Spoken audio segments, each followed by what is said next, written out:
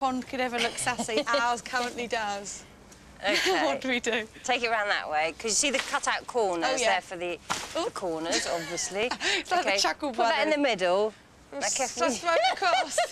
Here we go. Get in it gently. Get in it. Oh, yeah, thanks, Claire. I'll get in it, too. Oh, yeah, I'm in. The eagle has gently, landed. very gently. Oh. OK.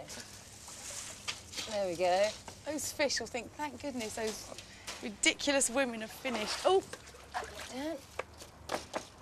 Great. Claire, what are we going to do with these? Right, they're going to go in this bag. The best way to pick them up is to make your hands bigger, so you can pick up a huge, great big pile of them. You do that, I'll hold the bag. Right.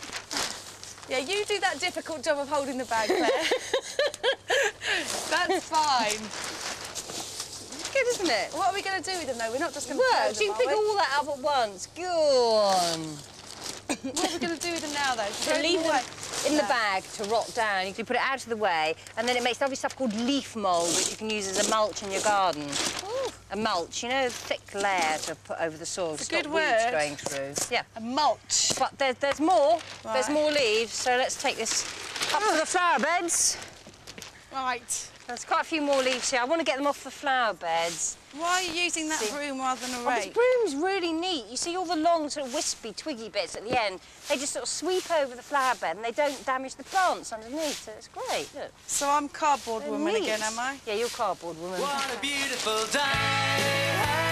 I'm the king of all time. Put your back into it, Claire. And nothing is impossible. Powerful mind. Job well done. Look at that tidy garden for the winter.